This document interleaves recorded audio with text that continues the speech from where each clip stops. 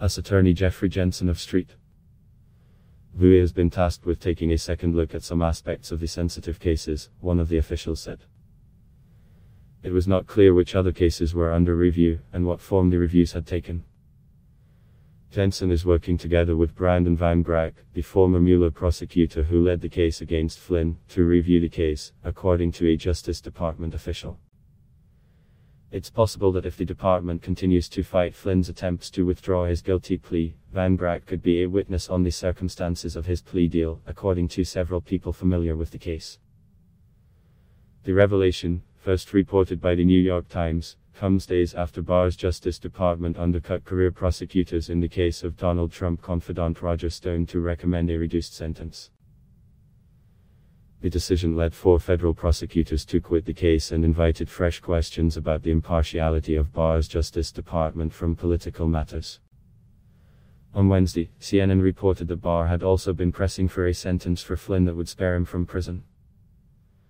Flynn, a retired Army lieutenant general who served as Trump's first national security advisor and resigned a month into the new administration, is awaiting sentencing after pleading guilty in 2017 to charges that he lied to the FBI about a conversation he had with the then ambassador to Russia.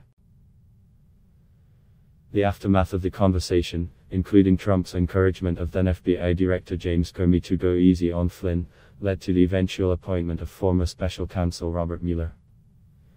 In recent months, Flynn changed lawyers and has waged a campaign to portray himself as a victim of malicious prosecutors. He is asking a judge to dismiss his case or allow him to change his guilty plea to not guilty.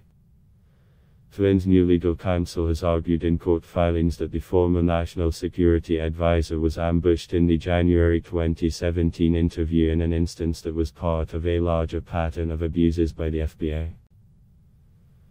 But a federal judge has rejected the claim and been harshly critical of Flynn's tactics. The prospect of the Justice Department putting new scrutiny on the case would be a victory for Flynn and his legal team. It is also certain to please the president, who has maintained sympathy for his former aide and regularly claimed that cases emanating from the Mueller investigation were unjust. Amid the fallout, Barr sought to distance himself from Trump's political pressure, giving an interview to ABS News on Thursday in which he issued a rare rebuke of the president's social media commentary on the Justice Department while defending his decision to go easier on Stone in advance of his sentencing. Justice Department prosecutors in the Flynn case, from both the District of Columbia U.S. Attorney's Office and Department headquarters, have recently suggested in filings that they are gearing up to counter Flynn's attempts to get out of his charge and smear the prosecutors. But typically that could be handled by another prosecutor in the Washington area. Jensen, a former FBI agent who went on to serve as a federal prosecutor in the office he now leads, was nominated by Trump in 2017 and was confirmed later that year in the Senate. Last year, Barr turned to another U.S. attorney, John Durham of Connecticut, to review the origins of the Russia investigation. That has since turned into a criminal probe, and is said to be examining elements of the U.S. intelligence agency's role in the Russia investigation. This story has been updated to include more background information.